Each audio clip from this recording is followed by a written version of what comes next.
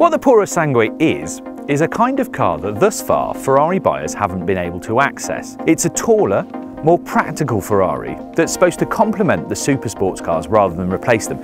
Think of it as a kind of Lamborghini Urus, Aston Martin DBX, or maybe even a Porsche Cayenne Turbo S rival. Because Ferrari insists that Purosangue is not an SUV, it's an FUV, a Ferrari utility vehicle. When the technology changes and the market changes and you decide you do want to do one, you're going to have to come up with something a bit special. And a bit special in this case involves a little bit of this, quite a bit of this, and a whole load of this.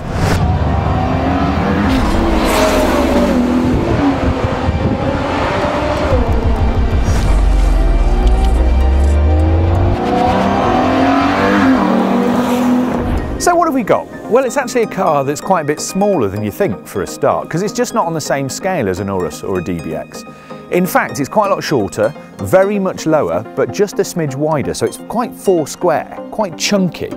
And then at the front you've got shades of SF90, 296 GTB. You can definitely feel this has got the Ferrari familial face. But then there's a big gap underneath. Like all supercars, it needs to feed that front mounted engine. The headlights are actually down here. So these bits are aero channels that do different things, like vent overpressure from the top of the wheel arch and stop the car rising up at speed. And then as you come down the side, it gets even more interesting. There's loads of little flicks that sort of shave the air around the front wheels, and then there's these big aero buttresses here. I can actually touch my hands together and they feed air away from the windscreen to give it a sort of sharper aerodynamic profile.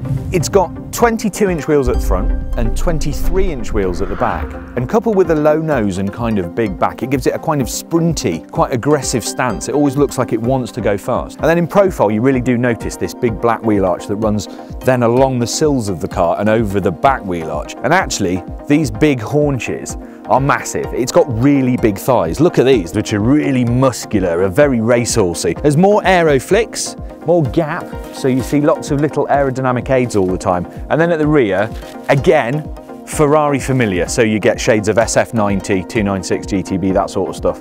There's a little spoiler up here, which is interesting because if you look underneath it, the spoiler has little under spoilers. Now they're supposed to accelerate the air over the rear windscreen and keep it clean because it hasn't got a rear windscreen wiper. In my experience, in the conditions that we've been having here this week, I think it's actually quite nice at the rear. Is it successful overall?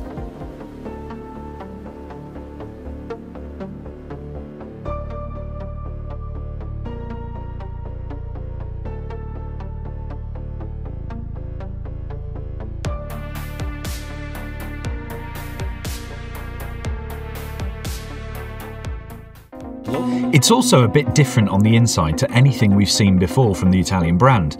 For a start, there are 4 seats and 4 doors. Front doors like this, rear doors like this. Now Ferrari calls them comfort doors, and a pillarless option was actually considered, but it made the Purosangue a little bit too wobbly, so this was the solution they came up with. And actually, there's quite a bit more space in the back than you think, and it's a lot easier to get into than it looks. And actually, although you wouldn't want to be too tall or have massive feet, there is quite a lot of space. This is me behind my own driving position. And then when you want to shut the door, you just press a button. Just look at this. Now, Ferrari could have just taken one of the dashes from one of its sports cars and plonked it in here, but it doesn't feel like it has. It's got a twin cockpit arrangement, so it's kind of mirrored over in the passenger side, and the passenger has their own screen to play with, so they can alter the music, sort the sat-nav out and all that kind of stuff. And then in front of the driver you have a very complicated wheel with lots of haptic buttons on, including the Manatino, which changes all the suspension settings. One thing I do miss straight away is the start button, because now it's a little haptic pad there, and I think starting an engine should be a more mechanical process. I actually want a button to press rather than a little haptic touch thing. It's a bit disappointing really. It's interesting, there's a lot of new tech in here as well. So instead of a load of buttons, what you have is this little rotary controller. If I tap it, it pops out of the dash like this, and then you can select different functions. So if I want to change the fan speed, I tap the fan, and then I turn it whichever way, and then I can come back, change the temperature, do that, and you can do that with everything. So if I want to change the seats, I press the seat icon, and then you've got massage, heat, all the rest of it. I think this is great. Sat here, it's really useful and it looks really slick. But I've found when I'm driving down a bumpy road, or I'm on a motorway, or I'm actually just doing any kind of driving function, this is quite small and quite complicated, and I don't think that's a good thing. Now obviously if you own one of these, you have it completely set up and it's perfectly normal, but other than that, there's lots of carbon fibre, as you might expect. The seats are super technical, super comfortable. I've done a couple of thousand miles in this car now, and it just feels really, really good to sit in, which is important. There's plenty of practical things. Where the Super Series sports cars are all about focused on driving fast, this has more touring ability. So you've got wireless charging here, you've got a couple of decent cup holders, you've got a little shelf here with some USB-Cs. It feels like the kind of car that you can do more miles in. And actually, being a strict four-seater, there is no five-seat option.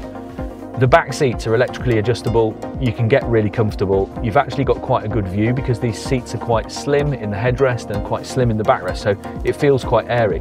Also, standard is a carbon fibre roof to lower the centre of gravity, but you can also have an electrochromic full panoramic glass roof, and that really does help keep the interior feel light and airy, which means the Ferrari had no sat-nav, and I found that incredibly annoying in a car this expensive.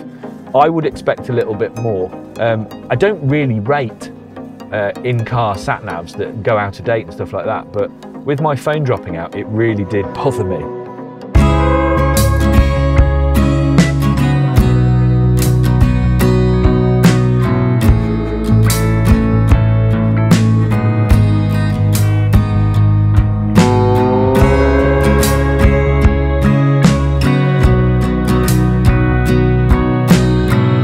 Isn't huge, but if you do a little bit of Jenga and pull some of the trim pieces around a little bit, so you take this false floor out, there's actually a good space under there.